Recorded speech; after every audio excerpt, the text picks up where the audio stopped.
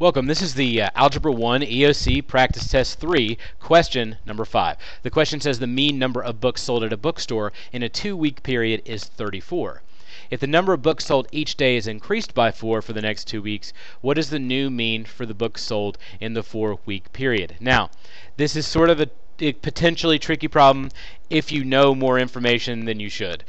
What you might know, and probably what you've been taught by your teacher, is that if you have a list of numbers and you change them by adding or multiplying by every single term, like you change all of those terms, then it changes the central tendency measure by that amount. So when I originally looked at this, I just assumed they were trying to get me to do the old 34 plus 4 thing.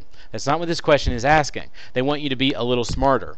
Instead, they want you to think, okay, for a 2-week period, the mean number of books sold is 34. So I have 2 weeks set up. I have a block of 2 weeks. And in that block, the average number of books is 34. In the next section, it says if the number of books sold each day is increased by 4 for the next 2 weeks, that is the part where you increase the central tendency measure. So instead of having 34, in my next 2-week period, my average is 34 plus 4, or 38. So this is 2-week period 2, so 2-week 2.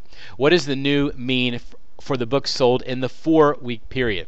So these two together, the 2 plus 2, that gives me that 4-week period I'm looking for. All I have to do now is average these two together, and obviously the number that's in the middle of these two, since they're of the same number of weeks, is 36. So the answer to this question is C.